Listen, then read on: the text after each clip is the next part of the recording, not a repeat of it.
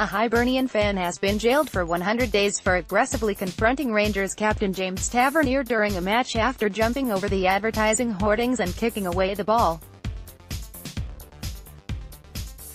Mack, who pleaded guilty to a breach of the peace charge following the incident at Easter Road in March, was also banned from attending any football game for 10 years.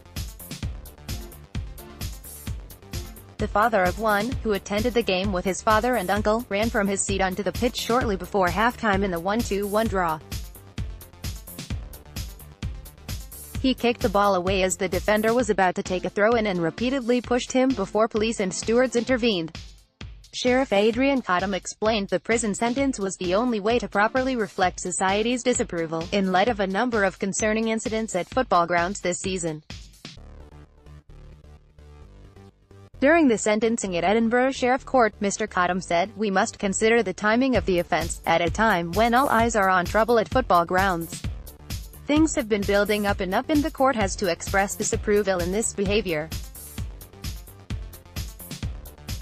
Despite not having previous convictions, this court has to take a strong line on this. Mack, who was 21 the time of the offence, was so drunk he remembers little to nothing of the incident, his lawyer said. Mr. Cottam added, "The explanation that you were so intoxicated that you cannot remember the incident does you no credit. In a full football stadium it is an aggravating factor." Rangers James Tavernier during the clash at Easter Road, Jeff Holmes, PA.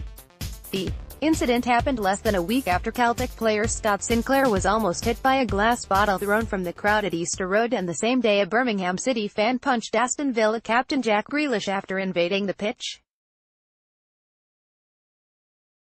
Mack's defense lawyer, Eddie Wilson, argued that as a first-time offender the now 22-year-old should not bear the burden for the action of others that have happened over the course of the season.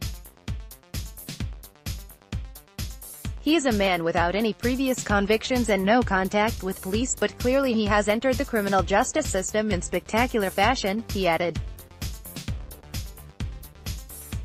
Mack and his partner have been subjected to death threats and threats of serious harm, he told the court, with police advising she and their child move out of the property. The threats have brought home the enormity of his actions, he said, adding his client wanted to issue a direct apology to Mr. Tavernier and the two clubs. Mr. Cottam sentenced Mack to 100 days in prison, reduced from 150 for his early guilty plea, and a football banning order lasting 10 years. Following the sentencing, Mack's partner, the mother of their 1-year-old child, was in tears as he was led away.